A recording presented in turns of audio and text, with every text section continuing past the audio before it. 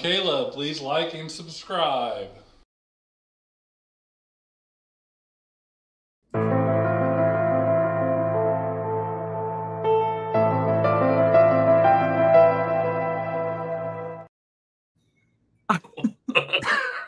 Did you? I don't know. What? Oh, what happened? I don't know. I've been trying to figure that out all day long. My guess is Greg's like, I don't know, out of it. He needs a nap, I think. I think Greg needs a nap. Maybe. You think sometimes maybe we're in different timelines and we remember things differently? Oh, okay. So you weren't really dumb. Maybe in a different timeline. Did you actually end up telling everybody what the shoe size was? Yes. 16. You did tell him? I didn't hear you. Yeah. I remembered it being 18. Yeah. Okay. I don't remember you. Okay. Yeah, I know that's the problem today. I don't remember. Yeah. This is falling into place perfectly for you, Greg. Yes. Been setting it up all along. Or have I? Gosh. I don't. All right. So I don't remember, Greg. I don't know. So do you think that it's possible that we cross timelines or history changes? Because you've heard of the Mandela Effect, right? I think maybe I've talked about it before, but I don't think I've ever highlighted it. Where people remember things in the past differently than other people do. Like half the population remembers something one way and half the population remembers it another way. Ever heard of that? No. Yes, but I have to say, so let's say we were all there for the event. Do they all have the same remembrance, or is it because people are learning differently, say 10 years later, about that event? I don't know. People swear by like some of the things, like the Monopoly guy having a monocle or not having a monocle, or the Bernstein Bears or Berenstein Bears, or the Fruit of the Loom thing with not the basket. Cornucopia. Wearing a headband, and he didn't wear a headband. Yeah. Yep. Who didn't wear a headband? Who? Headband. Richard Simmons. Simmons.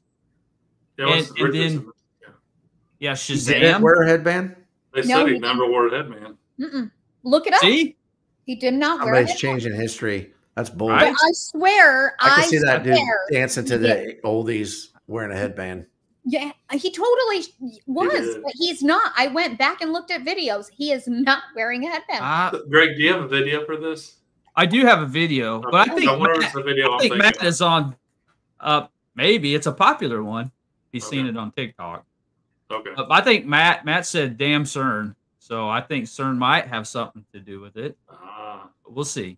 Okay. Here are some Mandela effects that you probably don't remember.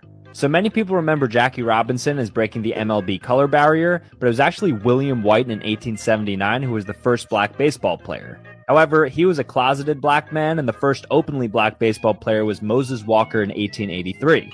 Quick, how many people were in the car when JFK was shot? Not 3, not 4, not 5, but 6 people. It was a modified car with 3 rows for his wife, 2 Secret Service agents, and the Texas governor and his wife. You probably remember Shaggy as having a protruding Adam's apple, but he doesn't actually have one at all. The Raisin Bran son has glasses, right? Wrong, he doesn't actually have any glasses. Many people remember the Mona Lisa to be fairly stoic in expression with a slight smirk on her face. She actually sports a pretty noticeable smile. Popular to contrary belief, this isn't the Starbucks logo because she actually has a star where the tip of the crown supposedly is. And lastly, you see this every day, but what's the correct order for a traffic light? If you said green on top, you'd be wrong. Pretty cool, right? 14 Mandela effects that make you doubt the past. Alexander Hamilton never served as the President of the United States. He was actually the first Secretary of the Treasury. Disney's Mickey Mouse character has a tail. Curious George has never had a tail. Some people remember different numbers of rings around the bullseye in the Target logo, but the one on the left is the correct one. The Berenstain Bears are actually called the Berenstain Bears. The Raisin Bran son doesn't wear sunglasses.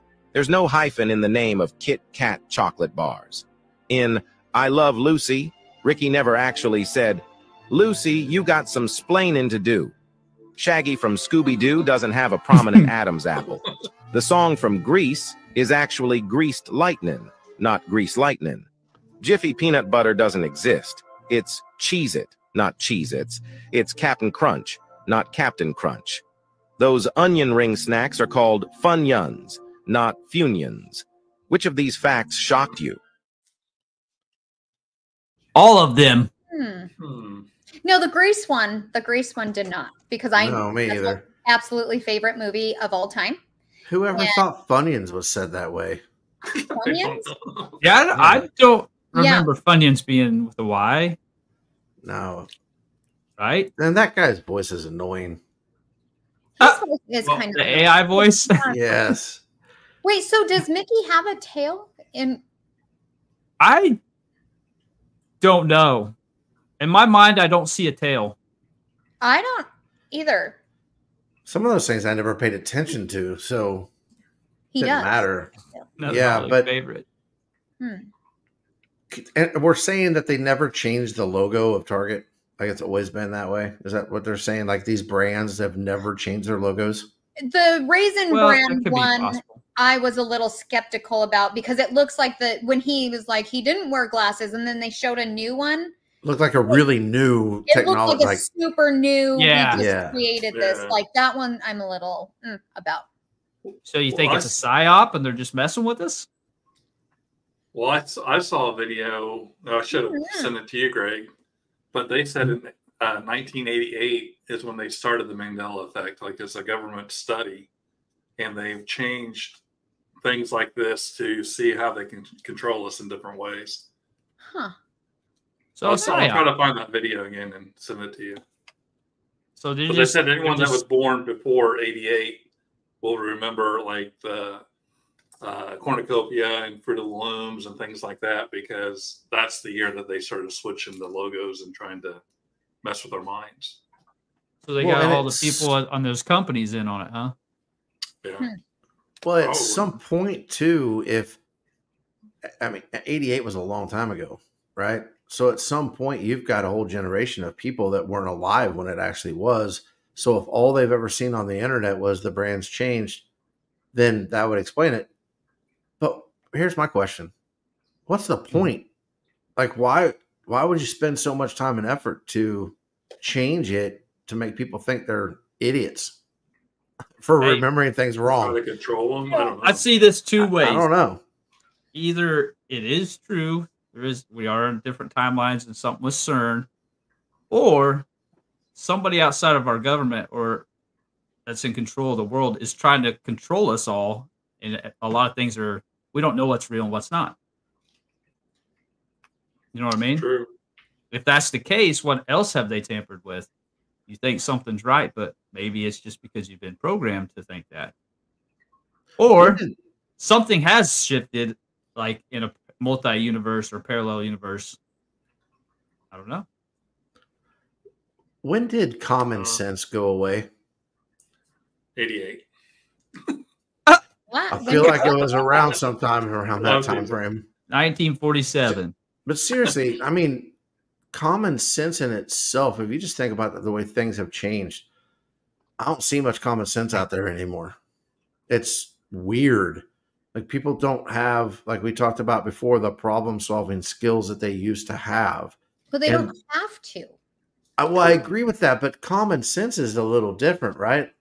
Like it's at some point you just know. I used to be in the hotel business, and I used to be actually very successful at managing hotels. And they would ask me to train other general managers on how to manage hotels.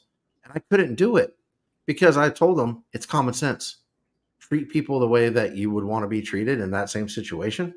Be there for your employees. All these simple little things. It wasn't some great experiment that we were doing.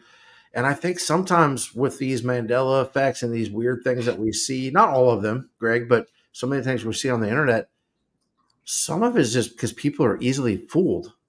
And I don't feel like they've always been able to be easily fooled. At least I'm talking mass. There's always been people out there that you could easily fool, gullible people. But it just seems like the masses are more easily fooled than they used to be. I don't know how to explain it really, but I know what you're saying. yeah. Where are you going with that? So what do you think, Greg? What do you think about the Mandela effect? It's the same conclusion I always have. I'm never going to say it's 100%. Well, I don't know that you can without proof, but I just believe there is something more to our reality than we understand. And I think we're getting manipulated on a massive scale for thousands of years, in my opinion. What's this? Why manipulate people that way? Or just to keep it under control. It's the Matrix movie. It was a documentary. So greed. What's that? Stupidity? Like what? Keep what under control? What we call the Earth. Just if you were at the top and in control, wouldn't you want to stay on the top? Because people are greedy. Yeah, greed. I was going to say, I think the source of all of these things is greed. And people, I mean, the Lord of the Rings, a lot of movies we watch have a reference to good and evil, and the people at the top are evil, and they want to keep control of it. So what's the best way to do that? These, like Caleb said, a PSYOP started in 88. Why? If it's not real, why would they do that? It's to keep control. We're like cattle. And so people always go to, why do you need control? Because I used to think the same thing. But then I realized, think about the way we live our lives. If you don't have some sort of control or some sort of putting your thumb down on somebody, you're not going to get them to get up early in the morning, 5 days a week, to go to a place that they pretty much hate, to earn the bare minimum they need to survive, to come home and buy all the products and all the things that we buy to entertain ourselves. They have to keep that going. And I think we're starting to see a little bit of rebellion against that with the younger generations not working as much. And, because everyone's hiring, lots of people don't have jobs, but they could work, or they work the bare minimum hours now to survive. I think that's breaking up a little bit. But I think it also comes back to greed. Yeah. Well, what's one of the best ways to keep people in control? Is to let people think that they're actually in control of themselves. The illusion of control. Right. Yeah. I've heard people say that about elections. Make people think they have a choice. Yeah, but these choices. I agree with these. Here's your two choices. Yeah. Either one of them's going to do whatever I want them to, but yeah. Yeah. Agreed, for sure. That's a good one, Greg. It's